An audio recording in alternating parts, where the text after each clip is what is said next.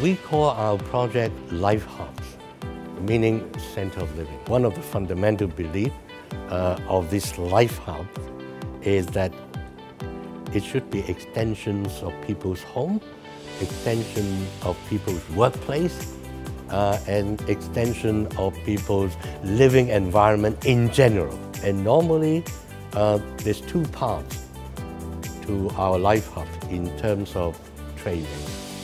Our first part is what we call old retail. That means selling merchandise, food and beverage, entertainment.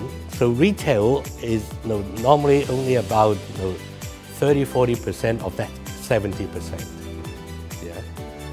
And then another 30–40% is what we call new retail.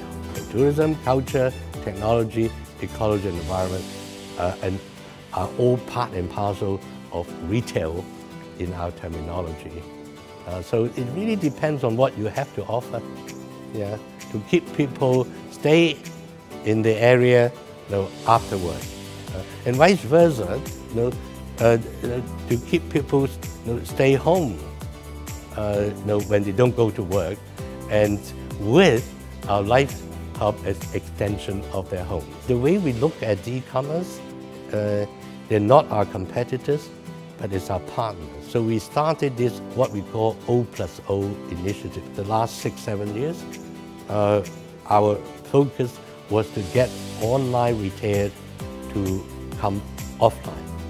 So in a nutshell, our job was to attract online retailers to come and operate in our Life Hubs. But in the last 2–3 years, our focus has shifted to the other way around, and as to get our offline operator to go online. Yeah.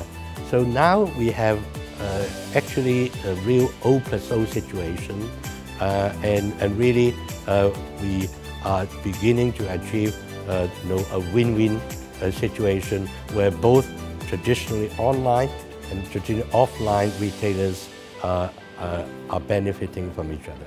We don't think it's a linear relationship. We think it's the overlapping relationship. So we call it O+O.